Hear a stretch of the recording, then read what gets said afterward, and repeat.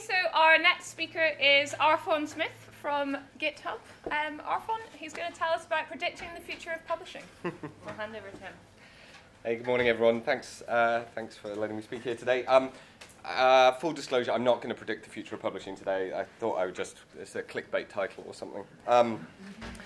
But what I want to talk about today is I work at a company called GitHub. I'll talk a little bit about that in a minute. We publish a lot of software, and we just saw some researchers publishing data on our site. I want to talk about some things that open source software communities do, and I think where we could kind of copy some strategies that they use to improve reproducibility or verification, whatever you want to call it, some sort of strategies we could copy over from open source.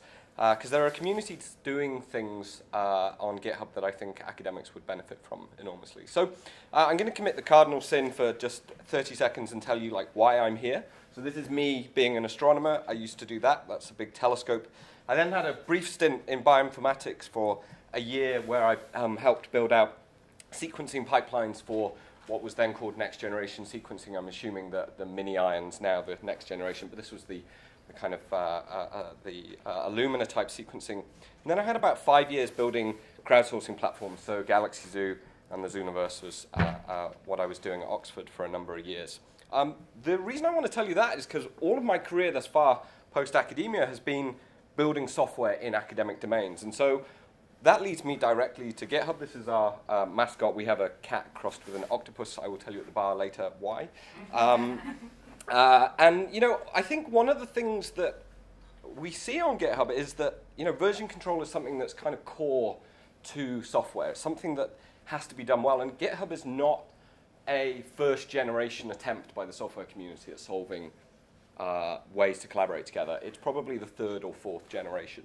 It's pretty popular at the moment, but it is just basically a system for versioning. And of course, for most of us in this room, this is version control. And I challenge you to not show me a folder on your computer that looks like that.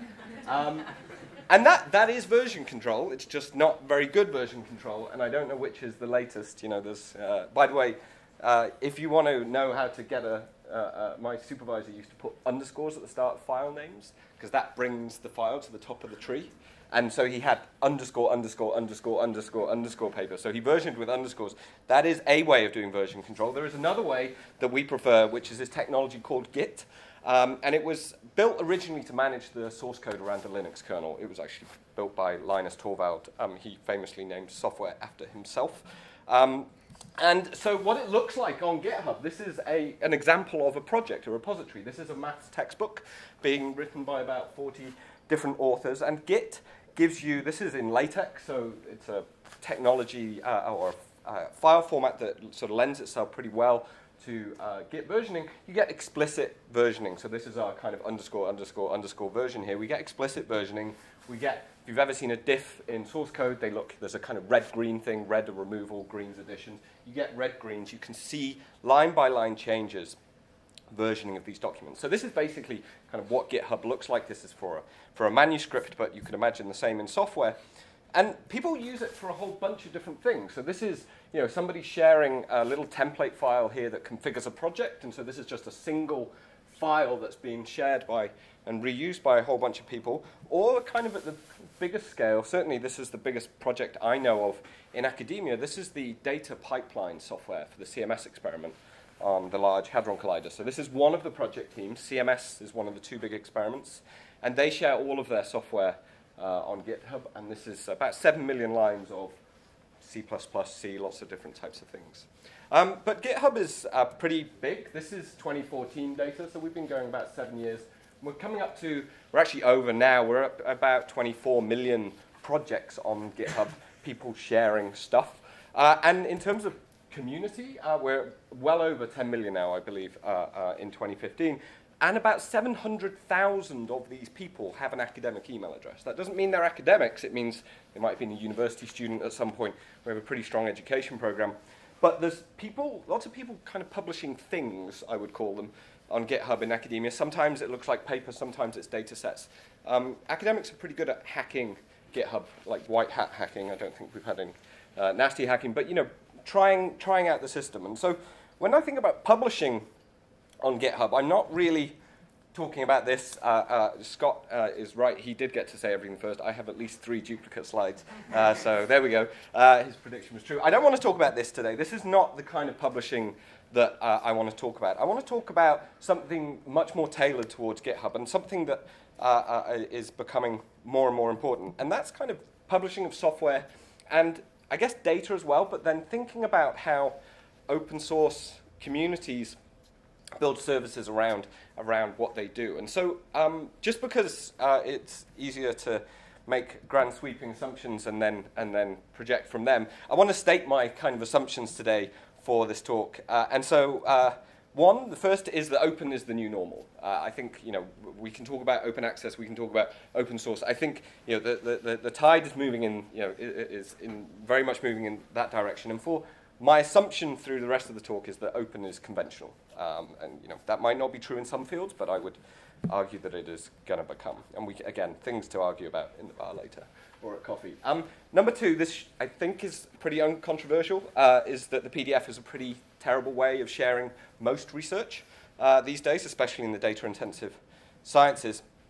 And the third, and hopefully this isn't that controversial either, we heard a lot from Scott about this already, that we're really not sharing data and software in a useful way and also a creditable way. Like we don't really have very good mechanisms for crediting either use, reuse, and sharing of software and data. And so when I think about software and data, there are some research areas that are ahead of others just because of sheer necessity. And I think one of the kind of big drivers that we see in terms of the communities using GitHub are the data-intensive sciences. And so maybe somebody will show this again later, but there's this idea, it's not a new one now, it's kind of one of the kind of origins of the e-science movement, I guess, is that there's this narrative that we're in this new kind of 4th paradigm of research. And so the first being experimental. I'm a chemist originally by trade, so throwing something in a fire, seeing a color and writing it down and thinking, gosh, that's interesting. The next phase is theoretical, trying to kind of think about what could explain these observations you've made. The third is the computational era, and the argument is that things like the kind of HPC or the kind of early phases of the HPC era, simulating chemical reactions in a computer. This is this kind of computational age, and the idea is that this 4th paradigm. This is an open source book, by the way, you can get on the Microsoft Research website. Is that we're in this data-intensive phase of research, and so you hear data deluge, data flood. I prefer data bonanza because it sounds more like there's more opportunity. And wherever you look in research, we see this. So my background in astrophysics is this is the next survey telescope in astrophysics, and it's going to it's being built right now. They've made the mirror, they're flattening the mountain and laying bricks in Chile. This thing is going to produce something, it's going to do video astronomy, basically. It's going to survey the sky every 3 nights, and so it's going to look for things that change, and changing things could be asteroids, which we maybe should care a lot about. Some of them we don't care that much about. Some of them might hit us. But it also will find lots of supernovae, lots of variable stars, basically any transient object in the sky. This thing's going to produce, I think, something like 50 petabytes of data a year or something. It's some kind of order of magnitude around that. Or if we look in something like climate science, we've got these enormous high-resolution simulations where the kind of commonality here is that just working with the data is hard. Like even if you have a research question, a kind of rate-limiting step in data-intensive research is building tools and ways of approaching that data so you can even begin to ask research questions. Here's my second duplicate slide. This is the mini-iron. This is our next generation sequencing for today. These things are producing both large volumes of data, but also at a cost that's really, really approachable. So we're looking at $1,000 genomes instead of billion-dollar genomes. And so all of these kind of the commonality here is that this is kind of big science. This is a problem, and we don't necessarily have the tools and the ways of working with these. And so the kind of narrative in the kind of data-intensive research is that as we become more and more data-intensive, we need to find new tools, new ways of working, but also new tools and new ways of publishing these tools. Because the PDF basically is becoming an increasingly unsatisfactory way of sharing our research. And so Victoria Stodden, who's now I don't think she's She's now somewhere, one of the universities in Illinois, which I should know. I live in Chicago, so I should definitely know where she lives. But anyway, she has this very good narrative about how, as more and more scholarship moves into software, then we have this crisis in reproducibility. And so this is my one-slide summary of her talk. As we become more and more data intensive, if we restrict ourselves to kind of conventional publishing, then we're kind of our opportunity of reproducing or even necessarily understanding the work fully decreases. And there's another way to think about this, and I know Titus Brown, who's very big in the kind of open lab book kind of publishing, has this idea that it's actually, certainly for the biosciences, we're getting to territory where people are applying methods that are not necessarily understood. We've got kind of black box methods where we've got a lab who can buy all these, produce all this data, have all these sequences. So we've got all this data going in. We're kind of turning the handle, producing results where we don't necessarily understand, maybe not even qualified necessarily to understand some of the results coming out. Often because the methods that are being applied are black box, haven't necessarily been published themselves, or there's been a written description made of them. And we're producing science at the end, and we're not really sure whether we know whether it's true or not. So this is obviously not good. So should we just make should we make all academics behave like open source? Should we ask people to share all their work online? I mean, that would be nice, but I think there's more opportunity here. We've actually taken some baby steps in this direction. We have a collection of guides for common workflows that people have on GitHub. We have one academic-specific one, which is about making your code citable and writing. Just even calling it this, lots of people sent me emails telling me that was a terrible title.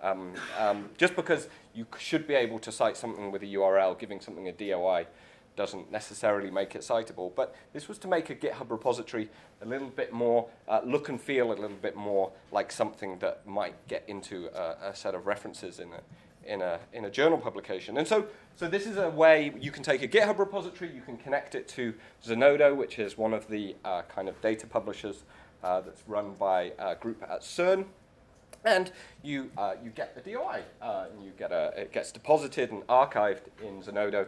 And there you go. And this is so here's matplotlib, which is a popular plotting library in Python.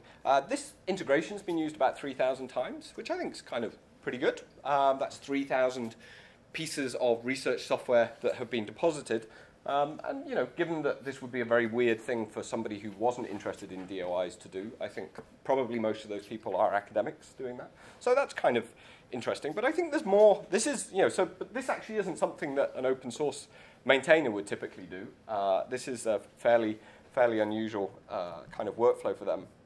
There are things that I think open source communities do well, and that as I said at the start, that I think we should basically just copy. And there's three things that I'm going to talk about today that I think are either likely to happen, or are already happening, or we're likely to see kind of more, and I think we'd all benefit from. And the first thing is verification, and certainly in academia, kind of benchmarking services around science. And so one thing that open source does incredibly well, and here's a project that I maintain for GitHub. This is our language detection library. So if you put a file in GitHub, we try and detect what language it is.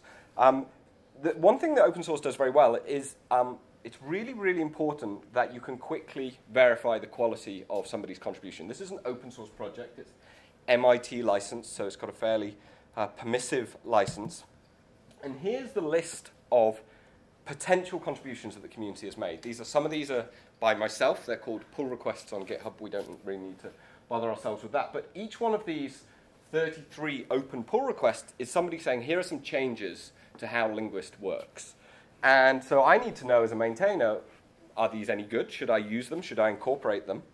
And so the kind of one of the workflows that's really been impressive to see evolve in open source in the last few years is the kind of metadata or the processes around verifying whether something's good and how these are kind of exposed to the community. So if I click through and look into one, here's one from a particular, this is Christmas time, you can see the Santa hats. This is actually from a colleague. But you can see here that we've got some general title. There's some hack in the code that this change is going to improve upon, and we can see, you can see here, there's a comment mentioning some people, and then we've got these underneath. We've got these 3 lines here, and these are actually the code changes here. And then there's small comments, and then there's some code review going on. But if I go to the bottom of this page, you can see here we've got this merge with caution. And actually, what's happening here? This is kind of orangey yellow at the moment. And it says Travis CI build is in progress. Well, what does that mean? Well, so what's going on is actually there's a third-party service is actually running there's a whole load of tests, statements, executable codes that assert functionality in the library. There's some statements, expectations made about how the code should work. And this service, Travis, that isn't run by us, is running the tests. And you can see green is good, is the convention in open source. And you can see the build has passed. And actually, it's being tested against lots of different versions of the programming language. If you drill into any of these, you can see all the tests being run individually. But this is just a kind of a normal standard practice. There's some testing, there's some verification going on here. This is a different library, but there's a whole bunch of different metrics that communities use here. This is one called Code Climate, which there are some metrics you can apply to software to decide if it's well written. Is there duplicate code? Are there comments? Are the functions? Anyone who's written any code will have opened up something either yourself or a colleague has written. It's like 6,000 lines of Fortran or something. You're like, what the hell does this thing do? You would get a poor score if you had a kind of a 5,000 line method in Code Climate, and as rightly you should. So they kind of score the quality of the code. But what happens is when all these tests run, you get this kind of verification step that says, hey, all the kind of processes you have, all the build steps that you have to verify the quality of this are good. You might want to merge this. And in fact, this button goes green, and you can merge it in. Good to go. And this is a software thing, going back to that CMS project. This collaboration uses extensively. So you can see here, there's about 200 people work on the CMS pipeline.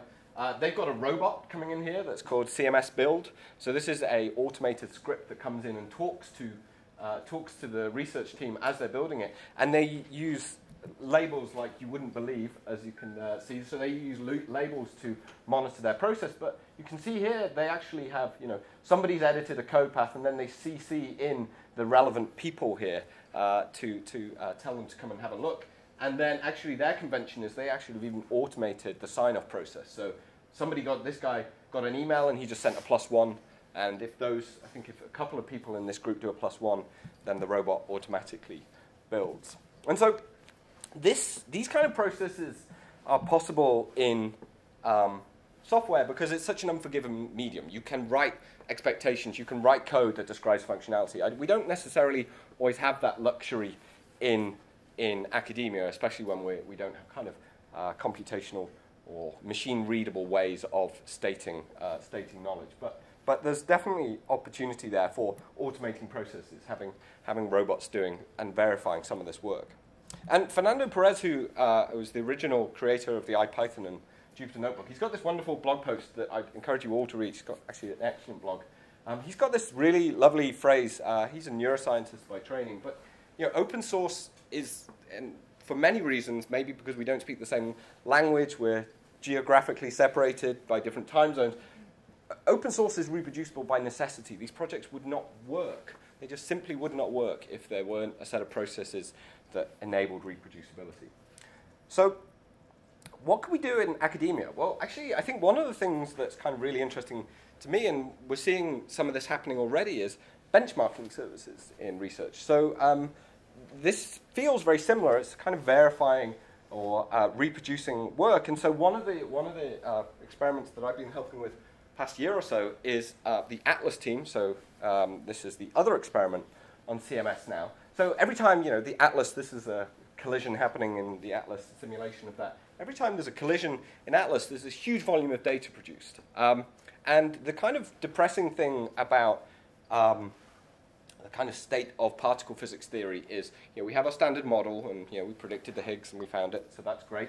But we have this, the standard model, and we have all this data, and we can apply these models to the data products, and we can, calculate some kind of fit and we can get some kind of score, and we can say, yes, this is a good, we believe the standard model is correct in this sense. There's a lot of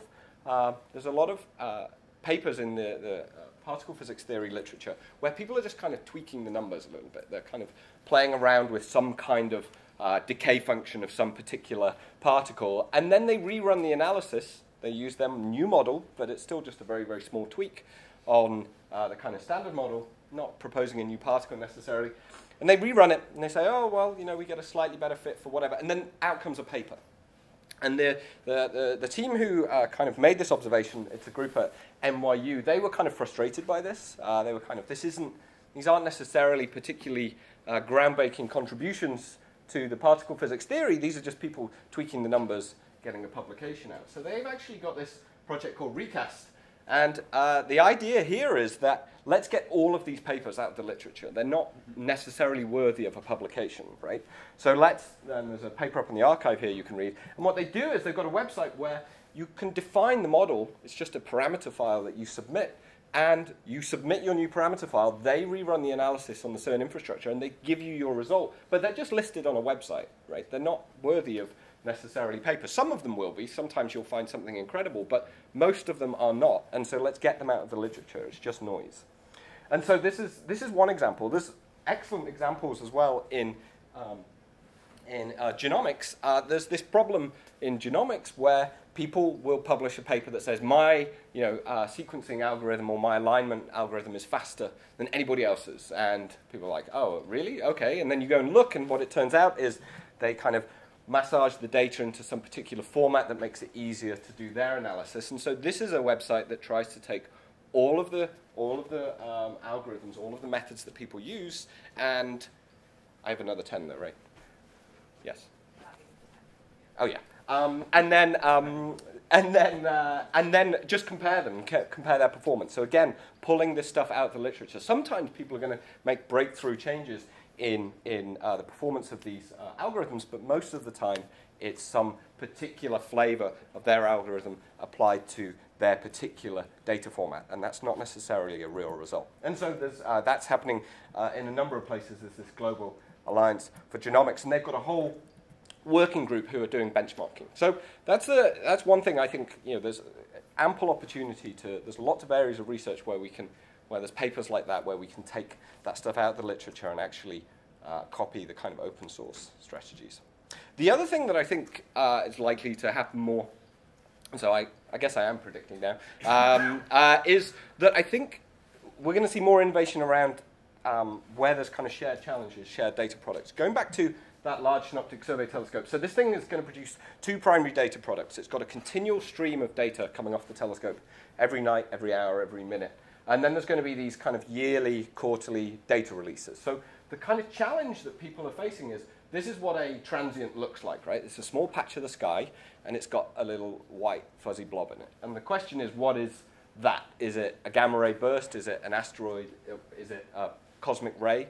And so they're looking at probably about 100 million of those things a night, right? And so the question is, what do you do with 100 million little pictures of pixelated pictures? Some of them will be very interesting for your kind of research. And so the thing that happens in open source is that there's this kind of modular approach to the way that software is built. You kind of pick and choose pieces that you want to put together, and in the end, your software, the product that you produce, is the difference of those. It's the combination of those and some additional functionality. And so there's this ubiquitous culture of reuse in open source, and I think this is something we can do well in academia too. And so when we think about an ecosystem around data products, well, let's take a real research case. So we've got this continual data stream. We've got 100 million of these things a night. Say I'm interested in type 1a supernovae. Some of these things will be new exploding stars. They're very interesting. And crucially, we need to get an early measurement of the spectrum of these things. So we need to get them as soon as they come off the telescope. So somebody is going to have to, and this is an open data product, by the way. This is open to the whole of the UK as well. This is a federally funded program in the US. So this is open. This project has an open data policy for partners. So some of these are going to be stars, some of them are going to be low-flying rocks, and some of these are going to be Wolf-Rayet stars, some of them are going to be supernovae. Some of those rocks are going to be near-Earth objects, which, if you've ever watched Armageddon, you should care about. And some of them, I think, and I think the opportunity here is, Josh Bloom at Berkeley, who's very interested in machine learning and algorithms and methods, is going to be producing his curated stream of type 1a supernovae. And if I'm a researcher, I think I probably just want to subscribe to that, because I've read his paper, I know he does his work very well. I'm just going to filter out the noise and just listen into his data stream. And so I think the opportunity for kind of reusing and curating the data products that come from noisy instruments is really, really exciting. And the crucial thing here is, when you get one of these, you want to use one of these to look at it. And this is a telescope that costs about $100,000 a night to operate. So follow-up is expensive. So especially when you've got this kind of noisy survey instruments and expensive follow-up, then this becomes ever more important. And there's actually, going further, there's actually some really nice work being done by this group called Algorithmia, who are basically they've turned this into a marketplace. So they've got an open marketplace for algorithms that you can just execute on demand. So here's one that does LDA analysis on a GitHub repository. So you can give it a GitHub address and it will tell you, it tries to tell you what it thinks the project is about. And so that's the second one. The third one, and I promise I'm nearly finished, is that normal citations aren't and won't ever be really sufficient for software. And I think there's a number of important reasons why. I think increased reliance, especially in data-intensive research, is going to rely on more tools and methods. And I think we need something better than a kind of static citation. And Ed Lazowska at UW has a really nice phrase he uses here. The academic environments today we have don't reward the people that build tool builders. Most software engineers end up at some point, certainly if you're on the West Coast, getting on the Google bus down to Mountain View. And so here's a project that's near and dear to my heart called AstroPi. This is a very popular open source library in astronomy. And if we look, this gets tens of thousands of downloads a month. It's worth pointing out that there are only about 10,000 astronomers in the world who would be interested in this software. So it's a reasonable assumption to say that a lot of astronomers use this. There is a paper about this project. It has been cited 60 times. This is not. This is a poor number of citations, I would argue, given the level of use and adoption in here. And so there's a number of reasons that this might be happening. The journals might not be allowing software citations. People might not think to cite software, but there's something definitely going wrong here. And again, third duplication from Scott's David Donoho. Publishing a paper is about code especially is just advertising. And so one of the things that I've been thinking a lot about recently is some work that Dan Katz, who's at the NSF, did. He put together about this idea of transitive credit, and this idea that what about if we had papers, every paper had a unit of credit that you could apply. And so this paper might have two authors, they might give them both selves 20% credit, but you actually might cite an earlier paper and give that a significant amount of credit, but you would then also apply some amount of credit to the software and the data. And we wrote a little paper about this. It's Dan's idea. I just did some work with him to think about how this might be implemented. But there'd be then this idea that you have this kind of credit map that can be applied, and then you've got a credit kind of dependency tree going through the literature. And especially for software, where authorship isn't static, this thing becomes really important. Because going back to Linguist, if we have a look at, this is a community project, 500 people or so have contributed to this. And if we look, we expose that information in GitHub. You can see authorship over time. So Josh, the original library author, is still the #1 committer, but you can see for about the past year, I'm actually the primary author, right? Or am I? What's my role on the project? And I think, certainly when you have software, which is a living product, usually over some kind of static contribution to the literature, we need to think a lot about how authorship evolves there. And so, open source, I don't think has necessarily solved that, but it exposes this information. Open source doesn't necessarily care about citation. And so this is a project called libraries.io that basically implements the PageRank algorithm for software that uses other software and ranks it. Again, more metrics. Metrics are everywhere in open source, and I know we're going to hear about altmetrics later today. This is, the number of uses of this project over time. So consumption metrics are everywhere. So, and of course, there's metrics that GitHub exposed to, the kind of social, the social following of the project. So where does progress like this come first? In truth, I don't know. I think probably some of the places where we've seen it already, but I think probably the right question to answer is, where do communities naturally form? And I think the answer to that usually is around either a shared challenge or maybe somewhere where shared data is the only way to do your research, because maybe the data is so expensive to collect already. And so I think if I were to ask you all to try something out, I would encourage you to look at ways in which research can be done more exactly. So when you can state, you know, in explicit terms, some expectations of research, and look at areas of academia or areas of publishing where peers would most easily recognize value. Everyone understands these benchmarking papers. It's quickly obvious when you see these benchmarking websites that they're making a useful contribution. And so very finally, I think for me, when I look at the difference between academia and open source, I think open source has developed many mechanisms to solve what we're reaching for in academia. And I think the challenge for us is to adapt and evolve in this new collaborative age. So thank you.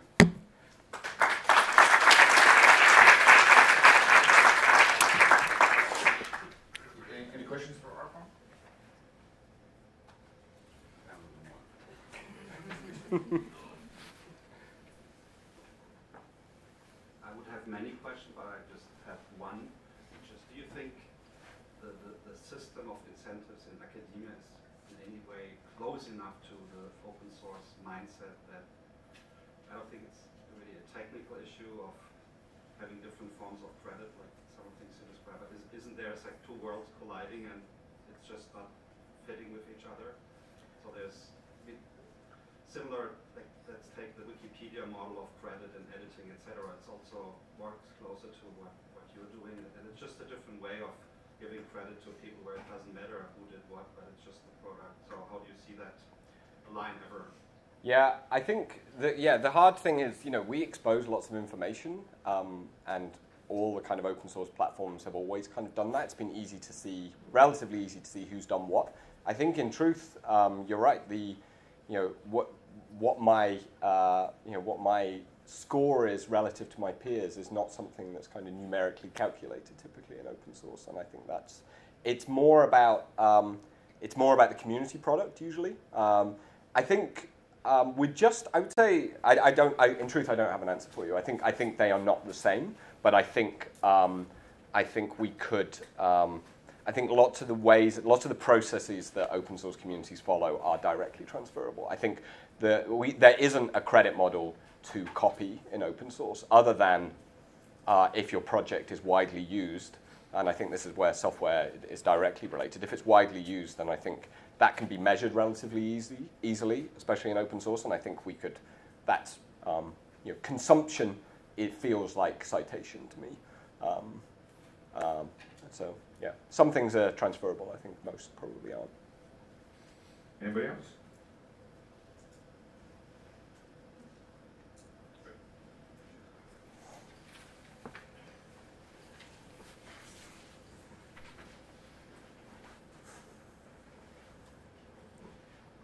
Hello.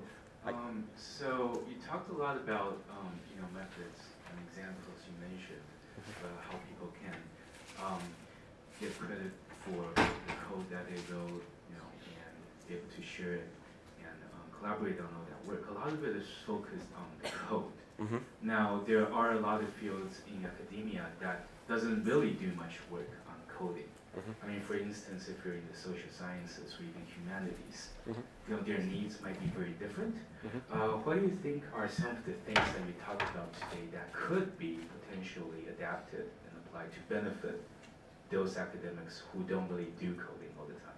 So I actually disagree with you. I think the social scientists do lots of coding. Not as much, but like last meeting I was at, we were talking about, it was in Copenhagen, about data factories, and so this idea that you've got all these social networks, all these data products, and there's lots of, it doesn't feel like grand simulations, but it's data preparation, data manipulation. This is coding too, right? And so anything that feels like, anything where you're handling data and you're not just sorting it by hand, I think is is software in my mind. And so I think maybe I should have been a bit more careful about defining what I mean by software. I think, you know, the script that you use to prepare your data is software, and arguably is worth sharing. I mean, for me, there's an enormous opportunity in the social sciences, especially when people are, maybe you're looking at census data or something like that. You're often all using the same core data set and then going through doing the same analysis, but then not sharing that initial kind of data preparation stage. That feels both grossly wasteful and presumably lots of people are making errors there. I think there's a huge opportunity for sharing that. So yep.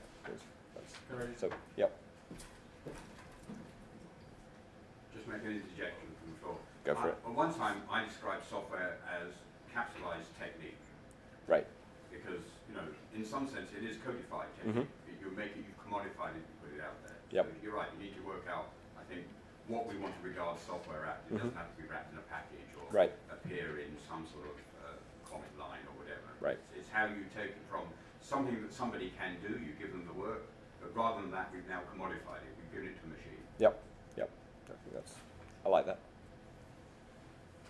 Okay, so I think on that note, that brings us to the end of Arfon's talk. So thank you very much again, Arfon. Thanks.